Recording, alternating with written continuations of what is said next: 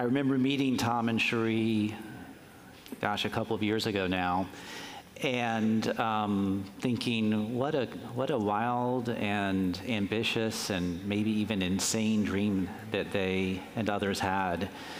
And it just blows my mind to be here for these days and to meet people who are actually opening schools to train, enrolling in schools soon to be trained, to be facilitators, opening businesses, opening production businesses, being hired by the government to regulate it. Like, it's all happening. It's gone from just this kind of fantasy world to a reality. I think I was saying to Tom, it's almost, he sometimes talked about how Measure 109 was a baby that, that he and Cherie gave birth to. And I feel like we're at, like, I don't know, kindergarten graduation right now, about to enter first grade, and it's really growing up. This child is growing up. So as people make their way in, I want to invite the folks who are already in the hall to just like settle in for a minute. And I'm going to be talking about the larger national picture, but I just want to invite you to settle in for a second and think about how personal this is for all of us. Like, who here has either struggled with or had a dear loved one struggle with really debilitating depression or PTSD? Like, who here has sat with the loss of a loved one as they approach death? And you just see how, like, the systems that we have now, some of it's working well with hospice and so forth, but how much better it could be. Who here has a veteran that's a member of their family, right? It's all of us. Like, we are all directly affected by the mental health crisis that we're in. Mental health crisis doesn't even begin to describe what I'm talking about, like the heartbreak, the things that aren't working in our society around mental health. And so what we're doing here is creating a new system of mass mental health.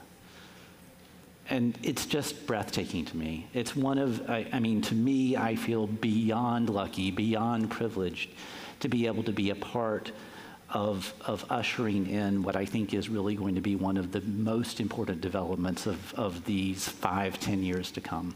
So it's amazing. Thank every single one of you for being part of that, because it takes all of us to make it happen. So I'm going to talk about, as I said, the national picture a little bit.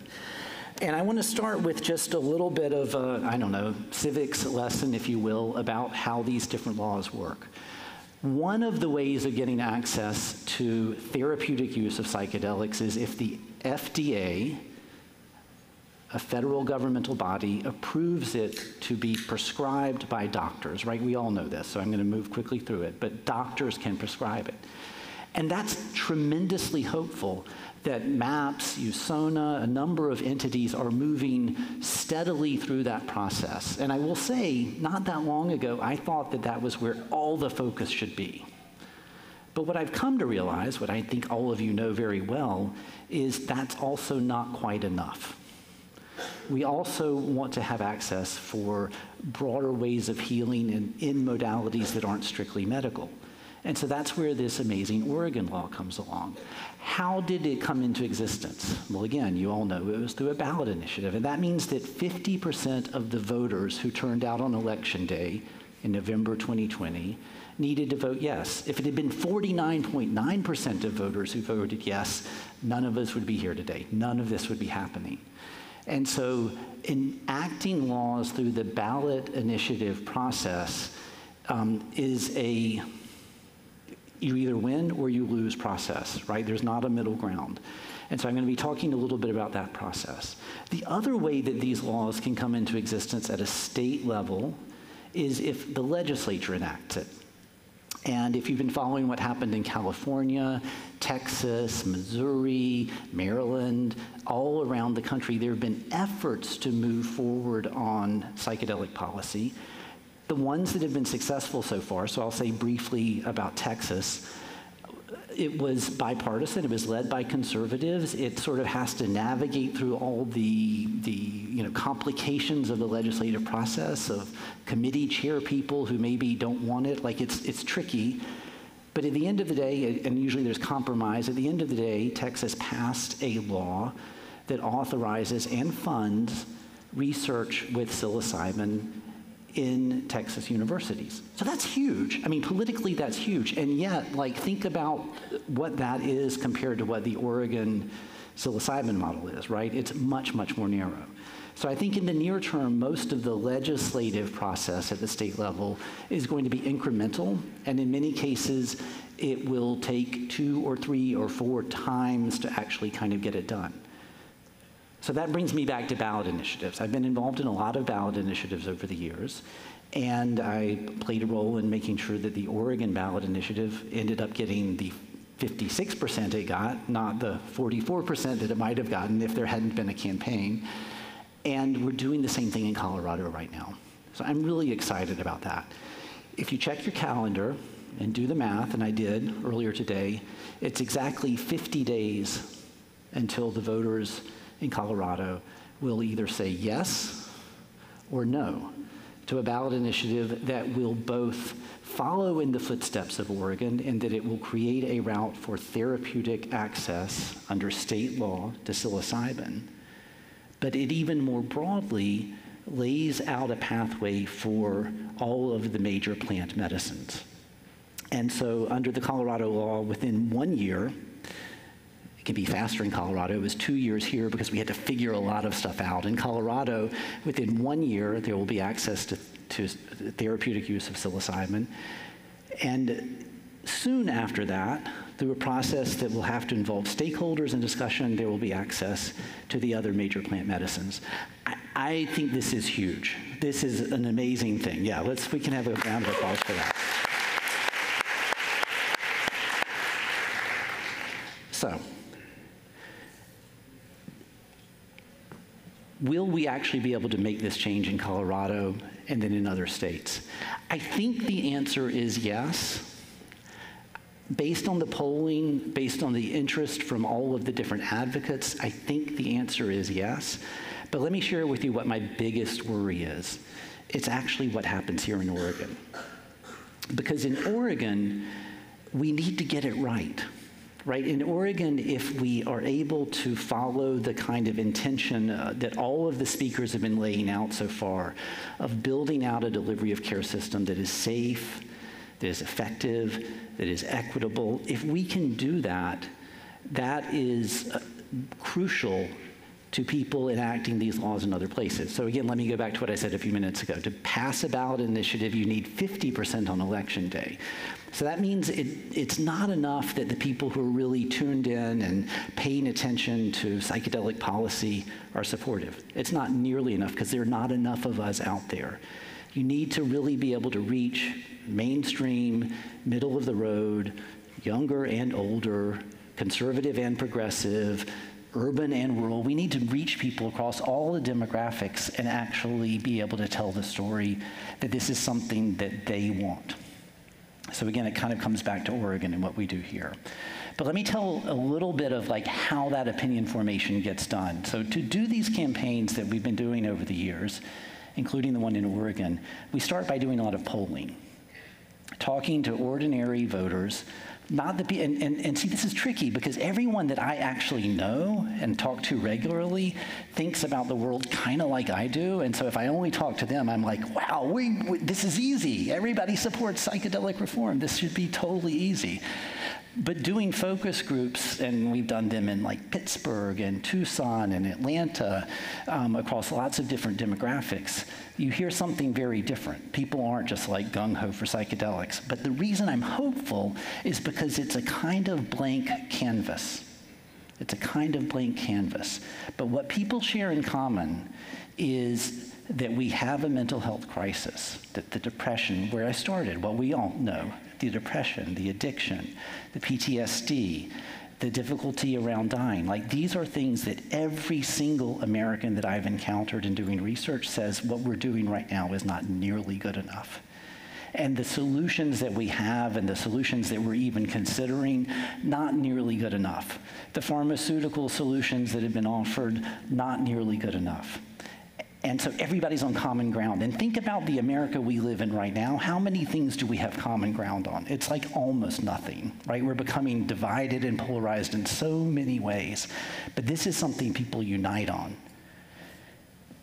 Next, you tell people there's some research out there that suggests there are some hopeful new approaches. We're not using the word psychedelic yet. Hopeful new approaches for these conditions that are so difficult. And again, common ground. Everybody's like, great, tell me more. I'm very interested in that. And then presenting, there's credible research from universities and great, some of the really great researchers are here. I saw Steve Ross in the hallway, and Robin was here yesterday. There's research going on that shows promise, and everybody's still on board with that. And then the last piece is, okay, we've got a proposal for a law that's going to create access to these promising new modalities, and there are guardrails around it so that it'll be safe, so that it'll be, comfortable for everybody who's voting on it. You add all that together, and you have a majority support just about anywhere. So there's this pathway towards victory that we can do in Colorado, that we did do in Oregon, that we can do in many other places. But let me bring it back to Oregon. If what people hear is, boy, what they're doing in Oregon is messed up. There's this story that I heard about the person who had this really bad outcome, or some bad thing happened, and that's the one fact that voter knows. Then they go from yes to no. And the trick here is some of those bad things will happen in Oregon. With any new innovative modality, there are going to be some things that don't go perfectly. And even with a tried and true medical or health innovation, there are some things that don't go exactly right.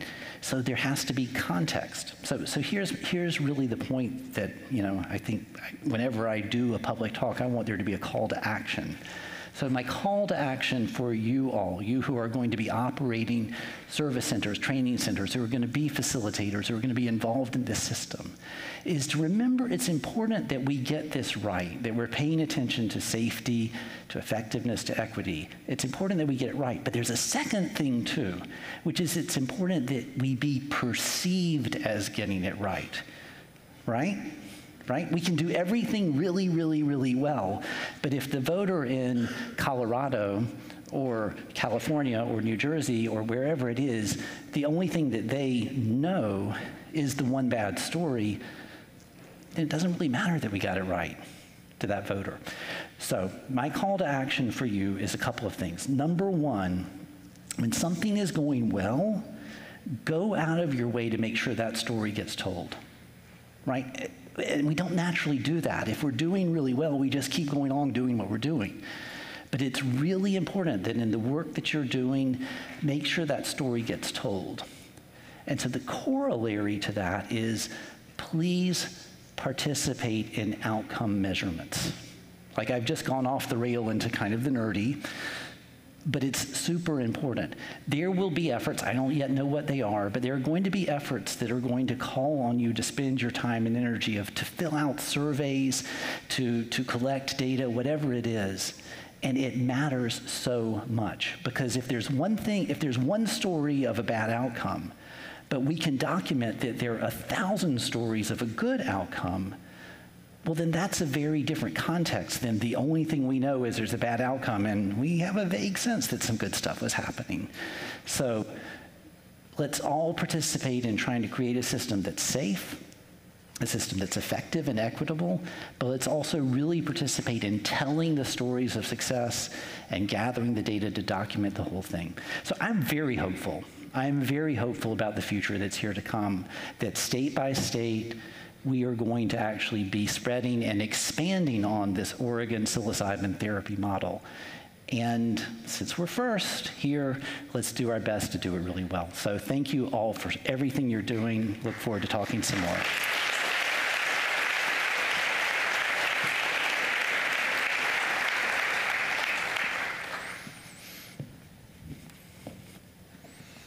Thank you, Graham.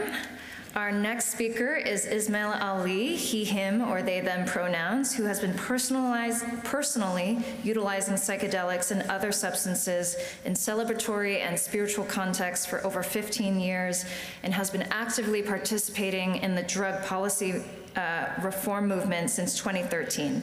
Ismail is Director of Policy and Advocacy at the Multidisciplinary Association of Psychedelic Studies, MAPS, and serves on the Board of Directors for Sage Institute in the California Bay Area.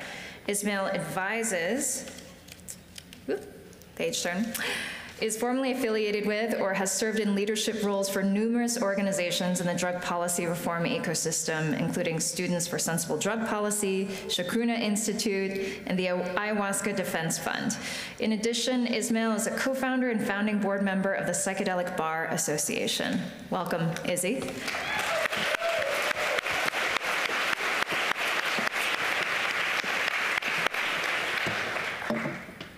Wow, 14 minutes and 10 seconds, huh? Okay.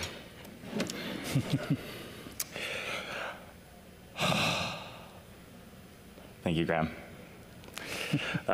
Thank you, Horizons, for the invitation. Thank you for the opening. I was really excited because I was at Horizons New York in December of last year, and I remember after a few years off, I was like, what's it gonna be like? The field has changed a lot. But I counted an equal number of people with hula hoops and people with suits, and we've got the vibe going here, so I really appreciate Horizons' ability to hold on to the culture while also expanding into what's happening. I want to appreciate Graham and the ACLU project that he founded because it was where I got my career start before I started with MAPS 7 years ago in the San Francisco office. So I really appreciate this arc and the way that this is all moving. And I also want to give a shout out to the speakers. I'm honestly obsessed with the lineup today, not just because I'm on it, but today I really appreciated hearing Blue Valentine, Barb Hansen, Claudia Cuentas, Pilar Hernandez-Wolf, Angie Carter, and so many others over the course of the weekend. There's so much to say. I don't have that much time. After the Boston Trauma Conference, which was earlier this year, someone gave me the very loving feedback that I should have fewer points to be clear on instead of trying to cover everything. I'm not listening to that feedback today, so I'm gonna spend the next 13 minutes trying to be really succinct by riffing a little bit off of what Graham just shared, showing a bit of context for the psychedelic policy ecosystem at the national level and zooming way out and offering some perspective, from my perspective, on the whole project that we're in the midst of. So let's get to it. How does the Oregon model fit into the national drug policy discourse? I won't belabor the point because you've heard a lot of context over the last few days, but Oregon, as you have heard, being the first to create a regulated adult use system means that it is at the front of the pack, and that is inspiring. Credit to Alice, Sam, and so many others for painting the picture of that possibility over the course of the last few days. It's really, really amazing. It also means that a lot of mistakes will be made and lessons will be learned. Transparently, I've been both supportive of and critical of Measure 109 since 2019, and I celebrate the critics, many of whom are here in this room. I can critique a policy up and down the block. It's my job.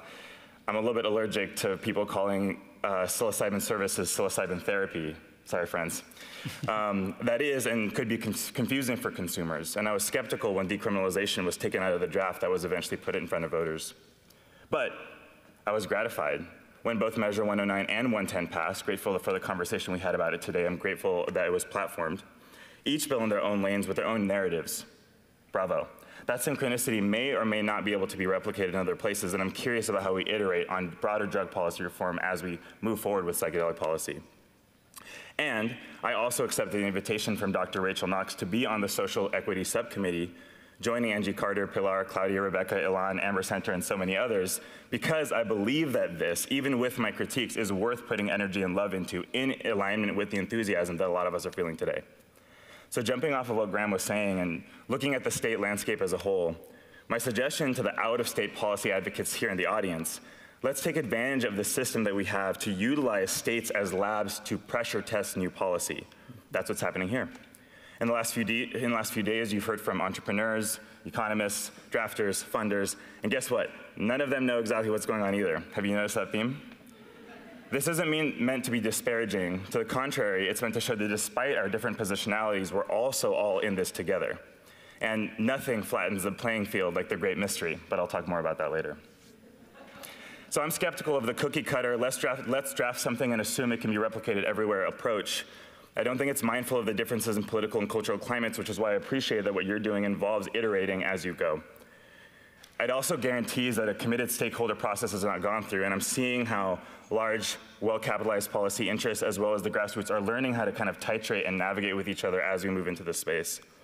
And given our collective sheer knowledge, or lack thereof, about what an ideal policy environment might look like, it's a bit of a symptom of our hubris to think that we know what exactly this needs to look like. So I appreciate the willingness from all of the people who are participating in this program, both to create something new and also to iterate on it piece by piece, with the space to make mistakes, with the space to do something that has very, very, very high stakes for so many of us. So I love that we're here to humbly try and try again, not unlike what Brian Anderson was saying earlier regarding our emergency plan. Your emergency plan as a provider, in some ways, we're trying to create an emergency plan for a really big emergency that we're all feeling. In one sentence, you mentioned, Graham, SB 519 in California. I just wanted to note that we did try and went for decrim only. In one sentence, we almost got the personal use of 6 different psychedelics through the legislature, successfully through 3 committees of the Senate and the Senate floor, and 2 committees of the Assembly before the decrim provisions themselves were pulled out in the last committee of the Assembly before a floor vote. A longer story that can be shared here, but between Texas and California and Oregon and everything in between, what we're seeing is a pretty diverse policy landscape that I think we want to be engaging with on those terms for the sake of understanding where are the points of failure, where are the points of success, and how do we iterate together. So there's a certain balance of community, policy, and politics that together make a sustained social progress possible. It might be more of an art than a science, but to Graham's point, polls definitely help. So in short, let's experiment, critique when helpful, and be pragmatic when we participate. Otherwise, you're just on the sidelines when there's a lot to be done, and we're all stepping into the shadows to bring direction back into the light. So I'll move on from that soapbox to a different one, talk a little bit about what else is going on in the field. It's really good to know about decriminalization as a concept. There's not enough time to drop into it here, but decriminalization, really deprioritization of enforcement at the municipal level continues, San Francisco being the most recent jurisdiction to pass that. And if you're really interested, I gave a talk at Horizons in 2019 in New York that really spends like 40 minutes plus like an 8-minute meditation on decriminalization and like how to really understand that concept as it fits into this larger ecosystem. I want to touch on the topic of religious and spiritual use because that's happening a lot. It's both a national conversation, something that's happening at the state level or increasingly so. As someone who spent a lot of my own time in my own process in the realm of ceremonial and spiritual use and practice with entheogens, and as an attorney who works with churches seeking to protect their spiritual practices, I am beyond sympathetic to this approach. It is the original way, and it is the way that I believe many of us hope to return to, even if we don't always know it. In some ways, I see the medical and therapeutic frameworks as our attempts to recreate that within the Western and materialist cultural context. And regulation is our attempt to create guardrails that fit the mystical experience, again, as Brian mentioned earlier, within a system that makes sense to the rest of us. And I really respect that attempt for people who are within our cultural context. And I'm concerned, and I would caution against trying to fit spiritual practice into the same box as regulated adult use or medical use. They're similar, but not the same. And hamstringing spiritual practice that is more than just about healing. As Pilar said earlier, it's also cultural and political and community. It's much more than just healing. Trying to put that in a system that has the intention of healing, of healthcare, of treating mental health disparities is a trap. So make sure that we give the room for the paradigms to have the space that they need to be what they want to be. And I think while it's important that we're seeing psychedelics through a medical paradigm because of that value, that is not the whole picture. It never was, and it will not be in the future.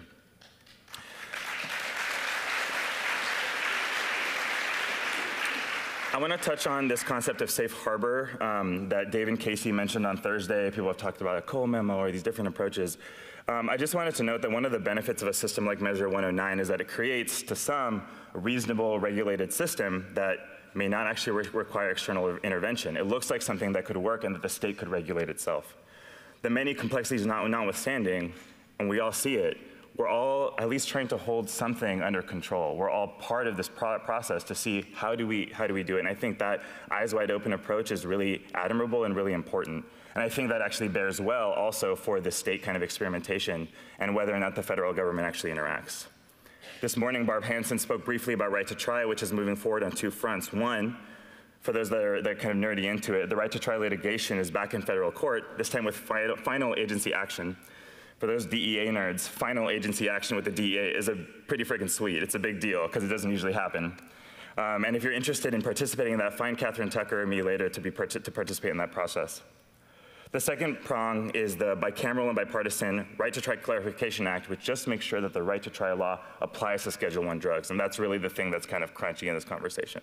Again, a much larger conversation, but I'll just touch on that for now. For many years and still, the Holy Grail has been and was federal funding for research. You can see the case, right? Promising research, difficult to treat challenges, Should be shoo-in, right?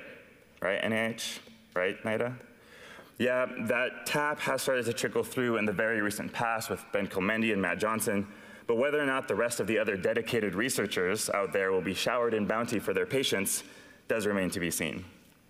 And I want to close this phase of conversation of federal policy by naming that just a couple days ago, Politico read an article named The Mellow Biden's Not Harshing, which describes the administration's relatively favorable, or at least open-minded approach towards psychedelic policy reform, including toward the funding or research question, and I find that very promising. Y'all with me? I've been talking really fast. It's the end of the day, it's the end of Saturday. Okay, all right, I see your eyes on me, we're good. So I want to zoom out a bit and close with some observations that are related, I think, to what's happening in Oregon and also may have reverberations, beyond that point.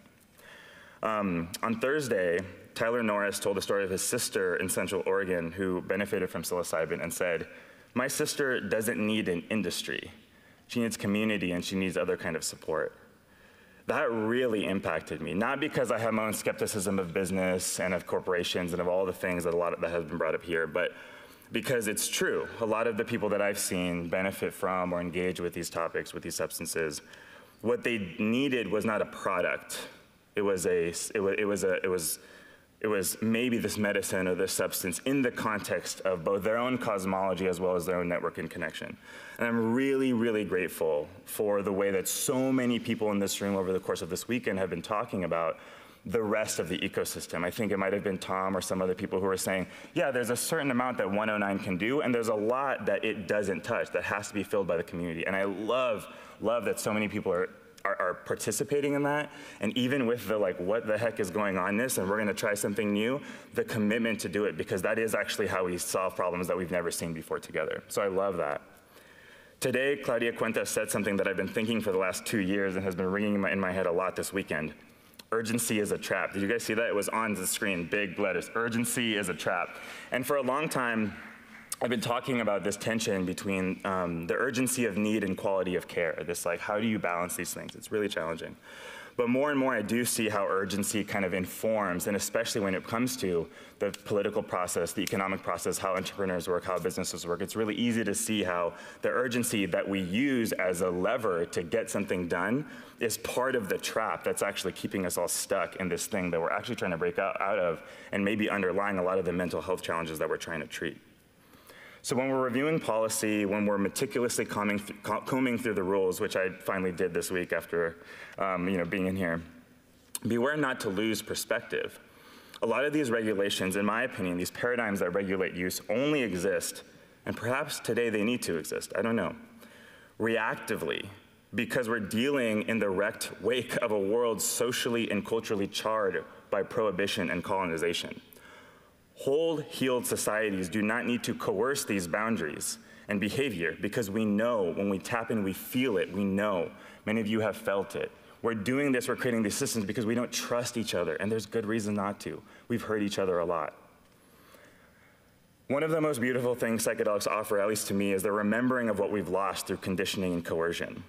But we also know, and this is part of the kind of reining in of the ego, of the messiah complex that we see, our own knowing is actually not enough. I love that Brian said earlier, trust in the process of peer review. And I was like, yeah, let's do all of this together. So our own knowing is not enough. When knowing is witnessed and woven into community becomes knowledge, and when that knowledge with time and generations of pressure testing becomes wisdom, that wisdom is something that this regulation is trying to emulate but may never replace. So don't lose touch of the wisdom as we engage with these policies that are important to understand on a technical level and also hold these other levels of truth. And my prayer right now is that may we remember a way out of the maze of regulation and restriction, not just in the law, not just with 109, not just with psychedelics and drug policy, but with this world that we're trying to create together. So my last comment, I'll say, just to zoom out, because I was reading the rules and I was kind of laughing, and I was thinking, no rules can contain the fungi. It's really cute that we're trying. As I said before, as a policy advocate and analyst, as an attorney, as a participant in the field, I'm trying too. This isn't disparaging. I'm saying I'm part of this process of us trying to figure out how to contain or control or hold or at least channel what's going on here. But as a starting point, I say that to kind of cut through the delusion of control of an agency that we've kind of latched onto in America and society. because it's all a bit silly. Our laws, our regulations, trying to find the words is always a noble endeavor. But the great mystery is bigger than all of this, and it's the real reason we're all here, whether we know it or not. So blessings to you for trying, and blessings to all of us for being here. Thank you for your time. Nice.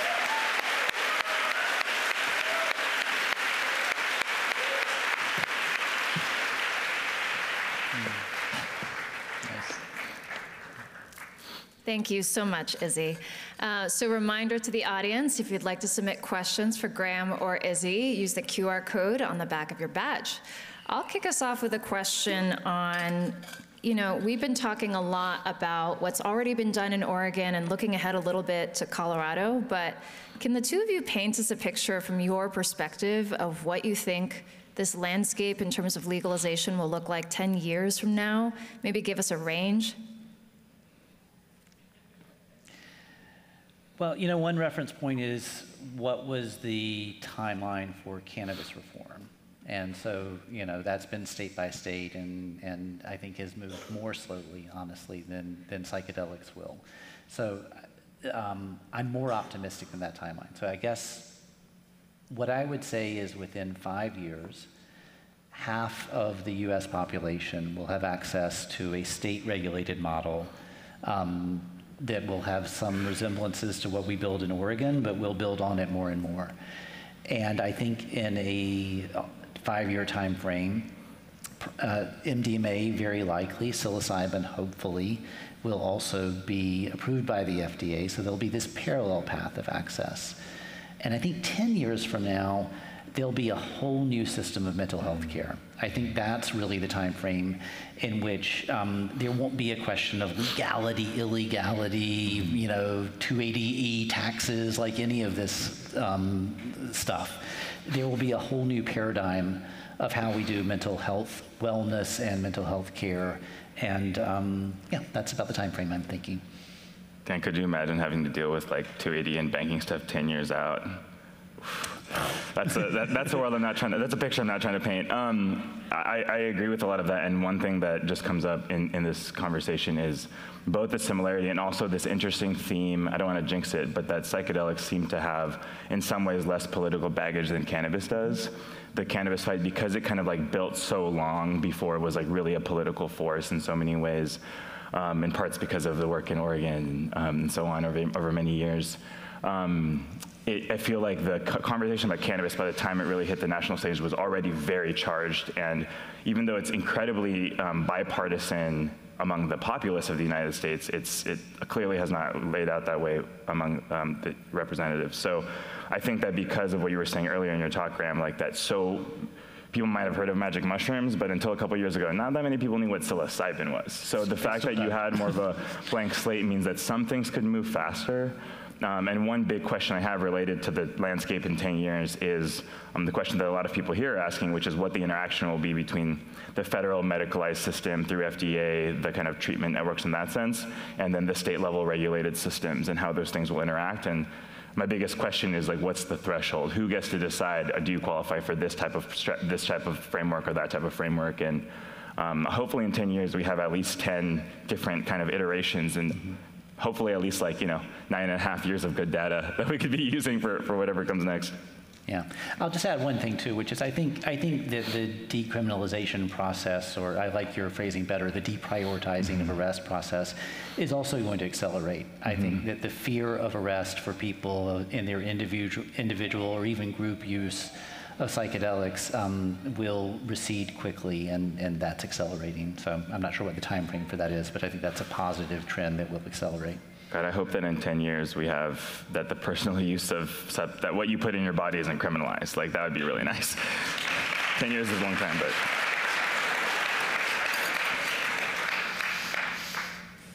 Question for you, Izzy. How can we avoid the categorization of psychedelics as medical? Seems like that's how the general public will accept it.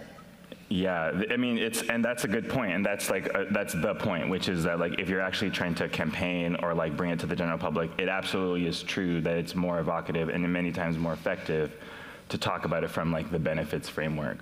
How to avoid it? I might frame the question a little bit differently, but what I'll say is, even if you're looking, I mean, LSD is an interesting example, MDMA is an interesting example because they're newer in the synthetic, or at least their final form is synthetic. And I bring those up because even those substances were never only used as treatment, and even though there is the beginning of the story of MDMA and it's starting as a treatment in its early days, I think that the existence of these other frames of use, and especially when you look at what does healing, let's say, like there's the medical, which is like to me kind of a term that refers to a particular regulated system, and then there's healing, which includes that potentially, but also looks like the celebration, the community, these other things that aren't as captured by like a healthcare system, or at least historically haven't been.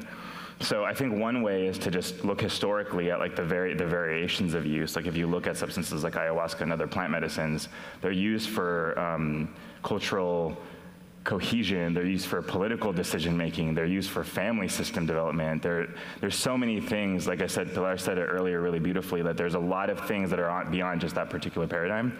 But I see the effectiveness of that like in the political conversation. So I would differentiate, should we talk about it as a treatment or medical care in general, which I would say no, I think it's bigger than that. But then there's a different question when it comes to engaging politically on a campaign framework. Yeah, and I think there's a certain pragmatism that needs to be brought when you're having conversations about what is it that the people want to hear or are ready to hear. I think my concern there is I do worry that it's a trap, that if we say, oh, this substance should be legalized or decriminalized because it's good for us, first off, the good for us has a bunch of asterisks. It's complicated there. And I think the concern I have is like what happens when we try to have the conversation that's more about our rights, what we put in our bodies. Like, do we have to prove that everything is good for us to prove that we should have the right to not be criminalized, or to prove that we shouldn't be criminalized to use it? And that's the dichotomy that I'm a little bit afraid of. But people have short attention spans, so maybe I shouldn't be so worried about it. Yeah. Thank you. Next question. What differentiates the path of legalizing psilocybin from the legalization of cannabis? And also, will broad legalization eventually be the goal? Well, I think the biggest difference is, I mean, cannabis certainly has medical uses, and the political strategy, if you will, I think, sort of started there. But cannabis is in the phase right now of basically being a consumer product that has a huge, economic force behind it and the potential of a whole lot of profits. And I think that's warped how implementation has gone in many places. And at least as I look at what's likely to happen in Oregon under Measure 109, it's not that. It's not a consumer product. There aren't going to be dispensaries. Honestly, there's not, I don't think, any huge amount of money to be made. And so it doesn't sort of attract monopolistic impulses in the same way. I think most of the economic activity is going to be between facilitators and clients who are paying for the time that is incredibly valuable. And that's also, you don't really hear about like big psychology, right? You hear about big pharma, but you don't hear about big therapy exactly. And I'm happy about that. And so there are a lot of differences, but I think at least in this moment, that's the biggest one. I think it gives us a lot more breathing room in Oregon to create a system in which the economics don't really warp the outcomes in the same way. Just to add it quickly onto that, one thing that I hear a lot, and I imagine you've also heard, is people saying, all right, we gotta do it differently than cannabis. And I started asking, there was a conversation earlier, someone was saying, they're like, so what about cannabis do we need to do differently? Because I hear that a lot, the line, we got to do it differently than cannabis. And I'm like, okay, can we get a little more granular? Because like, what is it? Because there were things that went wrong or things that went right. And of course, that's another example of something that was iterated on that we're still trying, that we're still kind of sorting out. But it's made me wonder, like, what exactly like is it that we want to identify that went right and wrong? And I think the point that you just made was super important, that the cost, most of the cost of care, frankly, and the cost of the services is going to be, it's the time spent as a facilitation, right, which is very, very, very different. Where like, whether or not mushrooms can be grown at home in the future, which they should be able to be, by the way, but whether or not that's the case, like the cost of the substance is not really where the large volume of kind of financial benefit or economic movement is. It's in the services, auxiliary stuff, yeah. And I'll add one more thing too, which is that I think a lot, especially the initial impetus for the cannabis reform movement was about ending mass incarceration. Just the tremendous number of people and the racial disparities in marijuana law enforcement is unacceptable, and I think was the starting point for driving a lot of cannabis reform.